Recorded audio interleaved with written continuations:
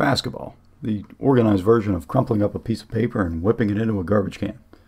In fact, it's gotten so organized and there are so many rules now that we're going to split it up into 5 parts, and even that won't cover everything, but it'll be a decent start. This is a basketball court. This is a half-court line. This is a hoop. This is also a hoop. This is a backboard. This is a rim. This is America. This area is the key. This is a foul line. This is a three-point line. This is a sideline. And these are baselines. In basketball, if you step on the side or the baseline while you're holding the ball, you are considered out of bounds.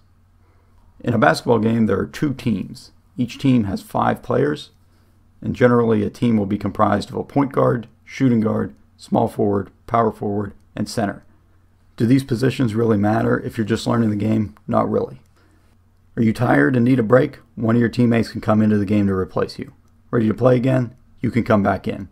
There are no sub limits, but subs only take place when play is stopped. If you shoot the ball from here, here, here, here, or here, it's worth 2 points. Shoot it with both feet behind the 3-point line, and it's worth 14 points. Just kidding. It's worth 3 points. If you get fouled, you get a free shot or a free throw from behind the free throw line. The other players stand here and fight over the ball if you miss. Make a free throw basket and your team gets 1 point. How do you get fouled? We'll come back to that later. In the beginning, there was the Big Bang. In the beginning of basketball, you could just get the ball and run around with it, but that was too rugby. So they said you have to bounce the ball if you want to move around. This is called dribbling. You want to run with the ball without dribbling? You can't. That's called traveling, and the other team gets the ball.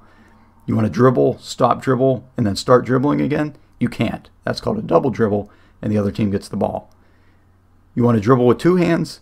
Well, you can kind of do that. You bounce it once with both hands, that's fine. Bounce it twice with both hands, you can't. That's also called double dribble for some reason, and the other team gets the ball. Okay, so you've stopped dribbling. Either your right or your left foot must stay on the ground, but you can move the other one. The one that stays in the same spot is called your pivot foot. The only way your pivot foot can leave the ground is if you jump to shoot the ball or pass it to a teammate. Because if at any point you jump up with the ball and don't let it go before you land again, that's called up and down, and the other team gets the ball. Tired of the ball? Pass to a teammate. How can you? Lots of ways. Bounce pass? Chest pass? Overhead pass? Can you pretend to go bowling? Of course you can. Can the other team take the ball while you're trying to pass it? Yes. Be careful. Ready to shoot? This is a jump shot. This is a layup. Want to just skip the whole shot and put the ball directly into the hoop? That's called a slam dunk. Are you defending a shot? The ball has to go up in order for that to be legal. Blocked while going up, that's a block. Blocked while going down, that's called goaltending, and the shot counts. Someone misses a shot, grab the ball. That's called a rebound. The exact rules about what is a foul and what isn't change from league to league, but typically you can't shove someone or hit them or trip them. If one of these violations occurs, the referees will call a foul. If the player was shooting when the foul occurred, they'll get to shoot free throws. If their player wasn't shooting when they got fouled, their team will get to pass the ball in bounds and continue playing. If one team fouls the other team a certain number of times, in college it's 7 times and a half, the team getting fouled will get to shoot free throws even if they weren't shooting when they are fouled. This is called being in the bonus. At first they get to shoot 1 free throw, and if they make it, they get to try a second shot. This is called 1 and 1. If the team gets fouled 10 times and a half, then they're in the double bonus and they get to shoot 2 free throws. Time. As early as the 5th century BC, the Greek philosopher Antiphon was railing against it, saying it was an illusion, and we put it off as long as we can. But in basketball, we pretend that time matters. In college, games will consist of 2 20-minute halves. In the Olympics, it's 4 10-minute quarters, and when we get to the grown-ups in the NBA, it's 4 12-minute quarters. Did you get the ball and just think you're going to stand there for the rest of the game and let time run out? Shot clock.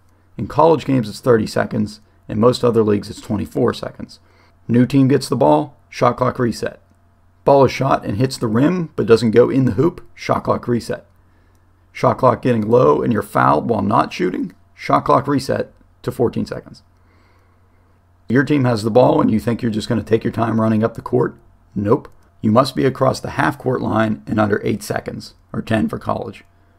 And once you get the ball across the half-court line, you can't go back. Remember the key? If you're on defense, you can only stand in the key for 3 seconds at a time unless you are actively guarding a player. This rule is designed specifically to prevent the defense from erecting a wacky waving inflatable arm flailing tube man in front of the hoop. Okay, our last piece of time before we return to reality. If you're going to shoot the ball as the clock approaches 0, either at the end of a quarter or for the shot clock, the ball has to be out of your hand when the clock hits 0.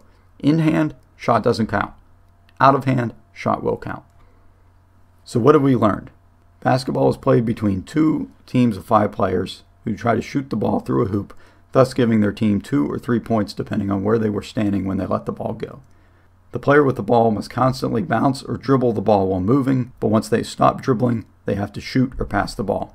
A team that gets the ball has a limited amount of time to shoot the ball, as stated by the shot clock. Players who have illegal things done to them can get a free shot, worth 1 point. The team with the most points at the end of the game wins. That's basketball.